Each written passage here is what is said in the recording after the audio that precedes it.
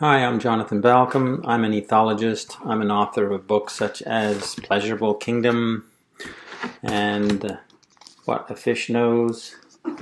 I'm also an associate editor with the online journal Animal Sentience, and I teach a course in animal sentience for the Viridis Graduate Institute. My word today, as you may have guessed by now, is sentience, the capacity to feel, to have experiences, defined by the New Oxford American Dictionary as simply able to feel things.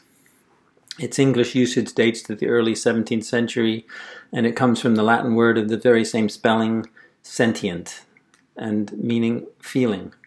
So it's a very basic concept, and yet the word sentience has rather languished in obscurity in usage in English. It's beginning to emerge, but it still remains a fairly kind of academic term. It really deserves common usage and universal awareness by people. Sentience is almost universally agreed to require some level of consciousness. If you have no conscious awareness, how can you be able to have any experience of feelings? So consciousness is very closely linked to sentience. The most often cited quotation relating to sentience comes from the 17th century British philosopher Jeremy Bentham, who in a discussion of our moral duties to animals famously asked or said, the question is not can they reason or can they talk, but can they suffer? Suffering being the key element here, which is very closely tied to sentience. But it's important that in our thinking about sentience we include the spectrum of emotional and physical experiences that a sentient being can have. So it's not just about pain and suffering, it's also about pleasure. And probably the most successful and dominant moral philosophy of our age, utilitarianism, very much includes pleasure in the whole moral calculus of how we should behave towards others who are sentient. It's not just about minimizing pain and suffering, but it's also about maximizing pleasures. Just wanted to say a few words about this journal I mentioned earlier, Animal Sentience. I think it's indicative of the rise of sentience that we now have a journal, an academic journal, dedicated to the subject of animal sentience.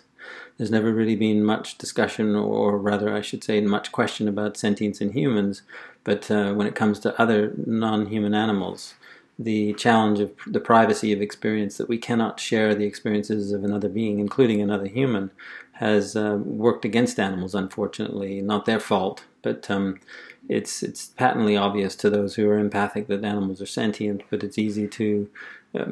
scientists and philosophers have made arguments, beginning with René Descartes, that animals are not sentient, and that's been a thorn in the side of animal rights advocates for a long time. That's changing now as the evidence continues to mount that animals are clearly sentient. But anyway, this journal, Animal Sentience, it's an interdisciplinary open access journal, so it's anyone with an internet connection can read the contents of that journal. It's a very active journal, started in 2016, so far has published 22 articles and 179 commentaries and responses. So it's a very good place for people to air their views about these issues. Some of the subjects that have been so far covered include fish pain, subjective experiences in insects, animal grief, animal suicide, and jealousy in dogs. So really, in my view, sentience forms the bedrock of ethics. It's at the foundation of our sense of morals. And when it comes to moral questions about how we should treat animals, sentience is a central concept.